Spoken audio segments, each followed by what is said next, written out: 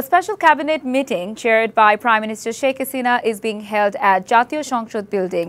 The proposal of the national budget of the next fiscal year 2025 will be approved in a special cabinet meeting. Later, Finance Minister Abul Hassan Mahmood Ali will unveil a possible Taka 7,97,000 crore national budget for the next fiscal year 2025 at Jatiyo সংসদ this afternoon. He will announce the budget amid the growing challenges of containing inflation, maintaining a sound foreign currency reserve, a stable exchange rate and generating more revenues. This will be the country's 53rd budget and the 25th of the Awami League government in 6 terms.